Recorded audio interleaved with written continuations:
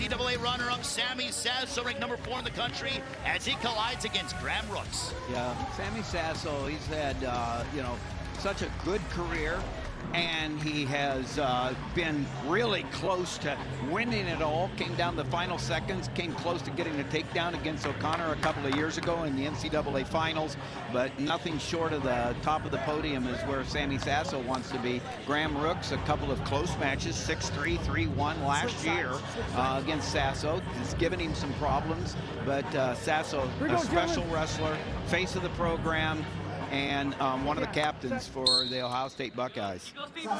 For Sammy Sasso, Big Ten finalist, the Big Ten champion in 2021, NCAA qualifier, finished second into the NCAA championships in 2021, finished 5th last year. And there is Sasso. That is Sammy Sasso. He gets in the leg. He sees the head close to the knee, gets that slide-through cradle on, looking for a pin right here, right out of the gate.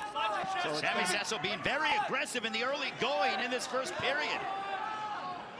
Graham Rooks, the 2-time NCAA qualifier, looking to battle here, but Sammy Sasso tripped all over him. Yeah, Graham trying to get his arm through. Sasso making room for that shoulder to come down, trying to adjust. He's making room. Now he'd like to hook it up right here. There's the pin. My goodness, Sammy Sasso looking mightily impressive. That is his 8th pin of the season. He takes his record to 14-3, and that was clinical-like for Sammy Sasso, the redshirt senior from Nazareth, Pennsylvania. Yeah, vintage Sasso there.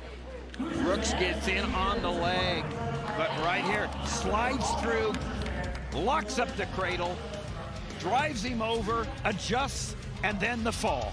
That is a way to begin the Big Ten Conference schedule for Sammy Sasso, proving he's a bona fide force at 149. Let's turn our attention to 174 pounds. What a matchup we have here between the senior Ethan Smith and DJ Washington, the junior, who only has one blemish of his resume thus far here in 2022 and 2023. This will be a war. This is one all wrestling fans look forward to. The caliber of wrestlers, Smith and Washington going after it. Looking forward to this matchup.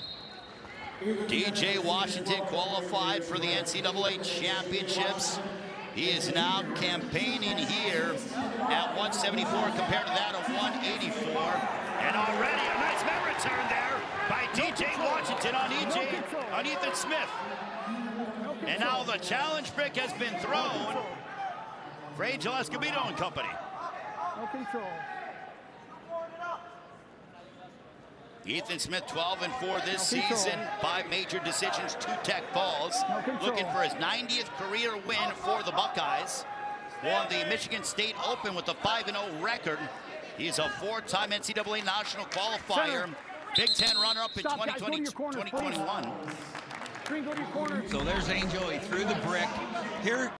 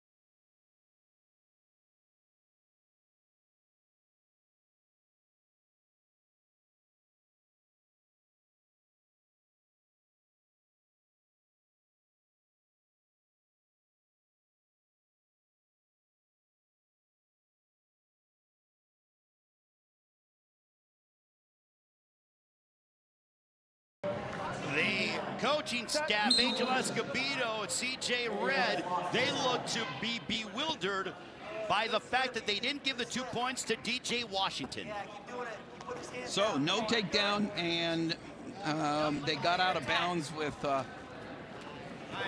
no score, and so here we go again. Ethan Smith, the 4-time NCAA National Qualifier, Big Ten runner-up in 2021. And now he gets 2 points, finished third last season in the Big Ten Championships. Great execution by Smith there with his dump. He got in on, lowered his level, got in the single leg, and finished it really nicely. DJ Washington, the redshirt junior from Portage, Indiana, just 1 loss this season. And you wonder what that plays into the psyche of DJ Washington, the fact that he did not get the points as he thought he so rightly deserved. Green. Green, your face, me. Head up, head up. When get set. Taking a look at some of the action here, TJ. Hold set, Green. Red cover legal. Yeah, he's probably thinking, are you kidding me? Why was replay instituted in the first place? But here we go now in the first period, a 2-0 lead for Ethan Smith. He is on top of DJ Washington. The only loss coming for DJ Washington was to Isaiah Llewellyn. That was back on December 18th, under a minute to go here in this first period. Ohio State on top of Indiana, 17-6. Now this is where Ethan Smith is really tough, is when he gets the momentum going his way. It's always, he's never going to run out of steam. He has a shape, he can go as long as it takes, and doing a nice job on top. And DJ Washington dropping back down from 184 to a better weight for him. Has had a great start of the year, but right now, look at that inside wrist control, the spiral ride by Smith, stretching DJ out there. Really workmanlike by Smith. Ethan Smith is one of those stalwarts, those constant in the lineups for Tom Ryan and the Buckeyes, alongside Kaleb Romero. So you look at 174, you look at 184. Those two weights have been dominating with the Buckeyes for Ethan Smith and also Kaleb Romero. 2 guys who both you and I enjoy watching wrestle. 2-0 red. So a 2-0 advantage for Ethan Smith, the 4-time NCAA National Qualifier, taking on DJ Washington, dropping down here to 174 this season. Let's see if he's going to be able to get and secure the 2 points, and he gets them. Does DJ Washington? We are even at 2 apiece here in the early part of the second period. Really impressed with DJ Washington there. Great response, getting that 2. It wasn't easy. Didn't get it called early, came all the way around, followed Smith, and the hand was still inside the line, and the 2 points. Angel has to be really happy with the way DJ Washington fights back. Well, as they say, especially in this Big Ten Conference, continue to wrestle until you hear the whistle. That's exactly what DJ Washington did. Still green. 1 red. 1 and a point going to Ethan Smith. Riding time is in his favor as well. 1:37 for the redshirt senior and Ethan Smith. I found it to be hilarious during our meeting with Tom Ryan. You went up to both Ethan Smith and Kaleb Romero saying, hey guys, during the Big Ten Championships in Lincoln, Nebraska, saying, I've enjoyed watching you wrestle, and they both told you, oh, we'll be back this season, and here they are. Yeah, there are 6 seniors, and 4 of them, are in their 6th year. They're back for that extra. Sammy, Sasso, and Hoffman are listed as seniors, but they actually have, because of COVID, they have another year. They've both said already they're going to come back. I mean, if the fans are wanting to know, hey, Sasso and Hoffman, they're planning to come back. And so out of the 6 seniors, there are 4 actually that are in their last year. Smith and Romero, man, I mean, they're like America's wrestlers. They're the kind of guys that you like to see get out there and scrap because they're always moving forward. They're just tough, and Tom's glad to have them on their team because they're both great leaders. Smith here at 174, Romero at 184 coming up. Yeah, we will certainly see Kaleb Romero coming up next. But right now, it is a 1-point lead for Ethan Smith, ranked number 8 in the country, taking on the number 18 ranked Donnell Washington from Portage, Indiana. Both men NCAA national qualifiers. And we head towards the third period here at 174. A 1-point edge for Ethan Smith against Donnell Washington. But riding time is in favor of Ethan Smith, so DJ Washington needs a big third period.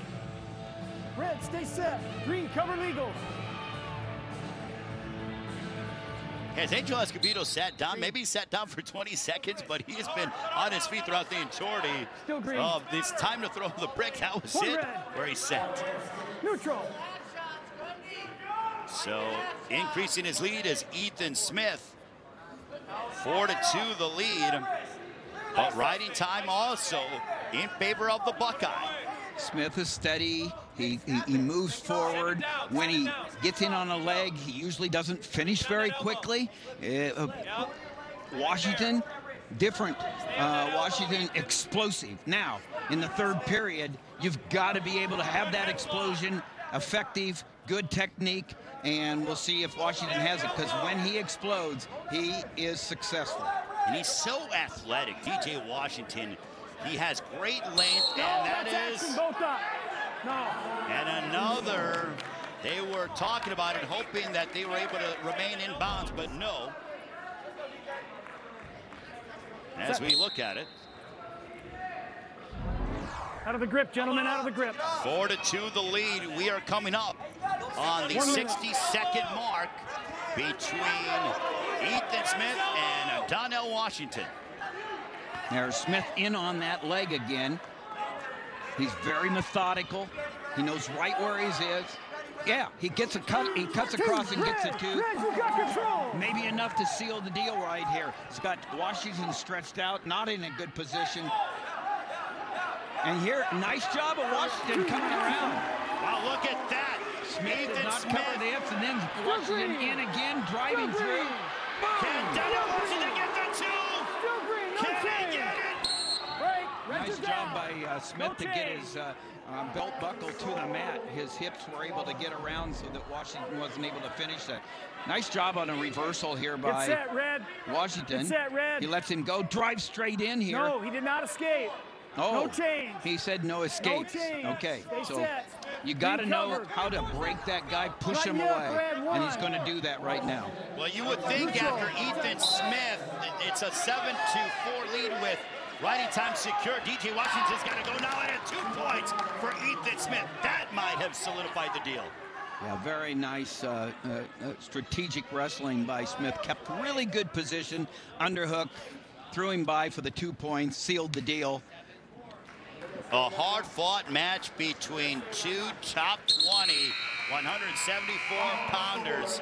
Ethan Smith gets the win over Donnell Washington, his 90th career win as a member of the Buckeyes, as Ethan Smith tops Donnell Washington. So Ohio State continues to increase their lead. Now we focus in on 184, the All-American Kaleb Romero. 12-2 his record this season, taking on the junior out of Gallatin, Missouri, Drayton Harris. Yeah, I love Kaleb Romero. He's a kind of guy. He's a contender there. He drops right in, drives through for the takedown. But he's a guy that's, you know, Tom expects to be in those semifinals in the NCAAs and contend in there for very high place. And, you know, it's not for lack of effort, work. He's been a leader. You know, he's just plain tough. He was an option quarterback in high school and led his team to their first state title ever in Mechanicsburg, Ohio. You just like the grit of this guy. Already off to a 4-1 lead over Drayton Harris, a 4-time Ohio State champion in high school out of Mechanicsburg, Ohio, as you pointed out, TJ. NCAA qualifier the past 3 seasons. Finished 4th in the Big Ten Championships in 2020. And back to action we go. 4-1 advantage. Kaleb Romero, ranked number 5 in the country. Looking at increase to his lead, and he does so, 6-2, the lead over Drayton Harris. Yeah, he's come out and he's really controlled the pace. He's been hard on the head. Harris had a nice idea there with a little duck, but he was met by the underhook defense of Romero. Just, you know, cooking on all 8 cylinders right now. So Romero has got that underhook there. He's behind the line, hands in front. Right there, that caused him to stop Harris and then come around for the 2 points. Tom Ryan told us that he feels if Kaleb Romero is wrestling at his best, that he could contend for a national championship. You just aren't going to have an easy match against Romero. He's always going to be in there, and, you know, it could come down to, you know, overtime matches. If you're in an overtime match with Romero, hey, you got a problem. And he's the kind of guy that isn't afraid to, you know, go 9-10 minutes, and right now he's really having his way. 8-3 the lead as he is building up on the riding time, coming close to a minute already in the first period. You got to be thinking, if you're Kaleb Romero, he's already the mindset. Bonus points from the outset of this match. Green, stay set. Red. Tom Ryan, the distinguished head coach of the Buckeyes, watching his team on top, 20-6 over the Indiana Hoosiers. Indiana undefeated in dual meets this season with 4 wins, already eclipsing their 3-win mark from last season. As we begin Big Ten Conference action, Romero takes the bat and adds to his point total. Already gets in double digits, barely the first period. Yeah, Romero pulling on the head, then going for that opposite angle, then coming back with the underhook and almost putting Harris in danger. Harris did a nice job of getting to his base and not letting Romero have any more than the 2-point takedown. Drayton Harris, 16 matches this season. He's won 2 of his last 3. Of his 11 losses, 6 of those have come by decision. So he has been known to show some fight, as Drayton Harris. But right now he's dealing with one of the best wrestlers in the country at 184 in Kaleb Romero.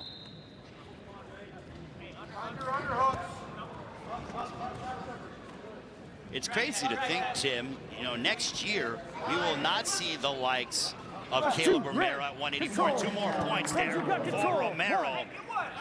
Break. Green, you're down.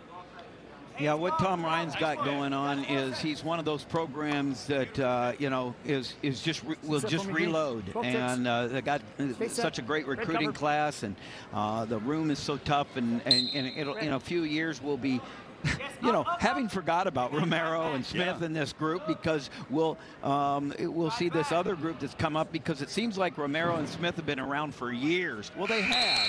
And that's what will happen when these redshirt freshmen get into the lineup next year for Ryan. And, you know, that's what Penn State, you know, Ohio State, Iowa, those are the programs that they just reload, and all of a sudden you got this new crop of studs that are around for years. Yeah, it's no such thing as rebuild, especially in the Big Ten Conference. It's about just reloading. That's exactly what happens. Right now, Kaleb Romero continues to increase his riding time, well over 2 minutes, as he's on top of Drayton Harris, 12-5. Get it. Come on in front.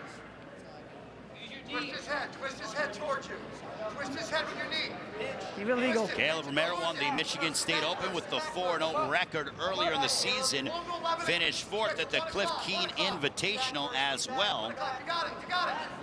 So Romero's got the chin. He's got the chin, but Harris was able to collapse that arm so that Romero's got to keep it legal. Oh, there he's got it. It's over. When you got the chin and the underhook right there, he can adjust. He's got all kinds of time. And the pin coming for Kaleb Romero. That's the second pin of the night first for Sammy Sasso, and now for Kaleb Romero. 6 takedowns in the first period, and he gets the pin to finish the match in emphatic fashion. What a victory for Kaleb Romero. Look at the look on Romero. It's all business for him. He's refining everything he's doing. He's looking for those little things. He was listening to the coaching of Ryan there as they were getting into position to turn, and just did a really nice job, Romero, continuing to hone his skills in his 6th year on this team.